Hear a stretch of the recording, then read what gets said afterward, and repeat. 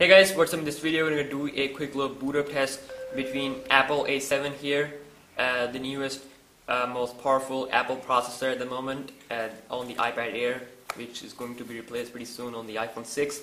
And then we have here the Google Nexus 5 with Snapdragon 800. Then we have the Sony Xperia Z2 with Snapdragon 801. And then we have Samsung SNG 900 S5 with octa-core processor. So Exynos 5 octa processor there.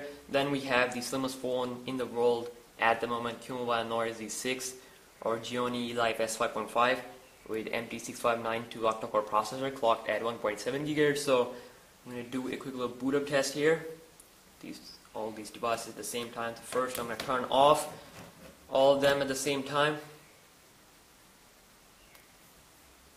Try to turn off. Okay. Power off. So let's power off at the same time. The three devices.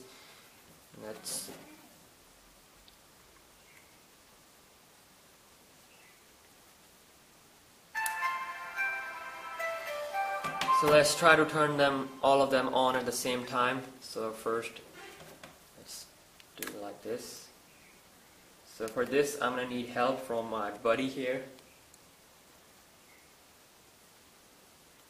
Okay. Like this.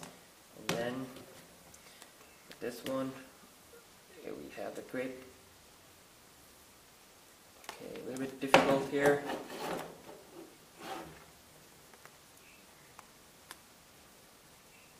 Okay, so I got the grip here of all the phones.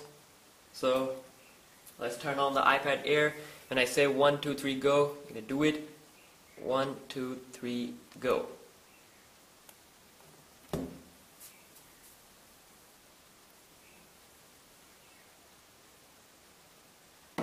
time.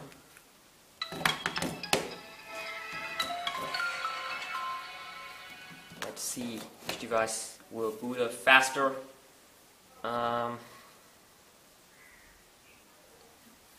Oh, whoa. So S5 was the winner. Then we have the Z2, but it is not in the, this is not where we want it to be. It is in recovery mode, but then again, it is second. This is first, and we have the iPad Air and the Z6 almost at the same time. Then the Nexus 5 falling behind. So yes, thanks for you guys, and I will see you next video. Peace.